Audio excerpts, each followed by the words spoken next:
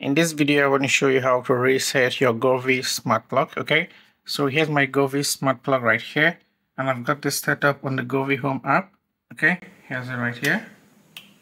Okay, so you want to reset this smart plug if it's not working properly. Also, if you want to clear all your existing settings, you can reset it and then set it up again. Okay, so in this video, I'm going to show you how to reset this. Okay, so the first thing you want to do is to go over to the Govee Home app.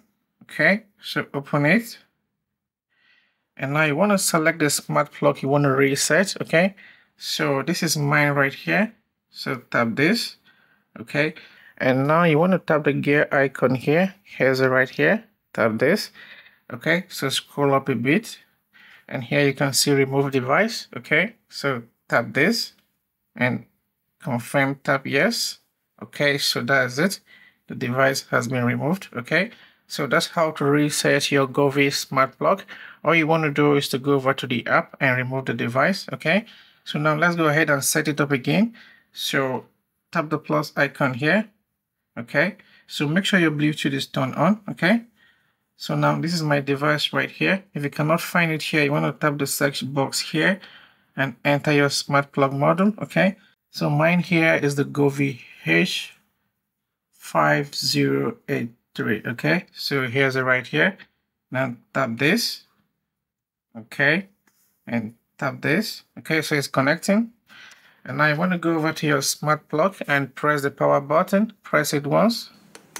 Okay, and now come over here and rename your device. And once you're done here, tap done. So here you want to enter your Wi-Fi password. And before you do this, go over to your Wi-Fi settings and make sure you're connected to the 2.4 gigahertz Wi-Fi. All right, so let's go back to the app. Okay, so enter your Wi-Fi password. Tap done. Okay, it's connecting. Okay, so that's it. The setup is complete. Okay, so that's how it works. That's how to reset your Govee Smart Plug and set it up again. Okay, so that's it. Thank you for watching. See you in the next one.